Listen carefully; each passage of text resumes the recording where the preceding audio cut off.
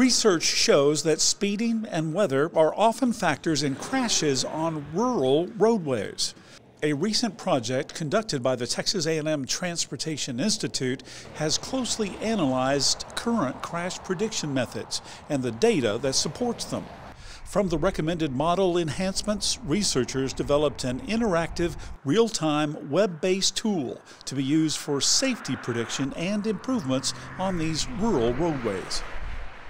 A lot of the situations that we as safety engineers around the state, within the district, we have a lot of tools that we use to look at particular sections of roadway or particular areas on our network that need to be identified for additional safety improvements. We have the high safety manual and Texas-based model that does not have operational measures such as speed and weather information in the model. So this particular project, we added these two variables in the model, and also we developed a decision support tool that provide us information on the risk areas so that DOT can take care.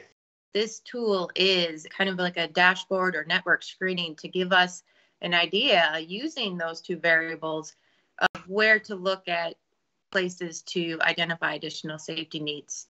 It developed an interactive tool that is really easy to use, user-friendly. It's web-based, so you don't need additional software.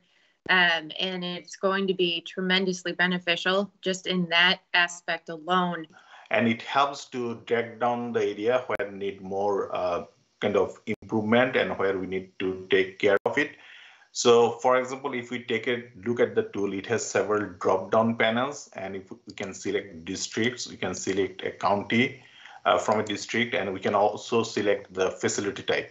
And from there, we can select which type of crash we are interested. Either we are interested in the total crash, or maybe severe and fatal crashes, or no injury or PDO crashes. So when we select everything and then refresh the map, then it will generate an interactive map in the heat map format, and also it will produce the precise data set associated with it so that we can also download the data.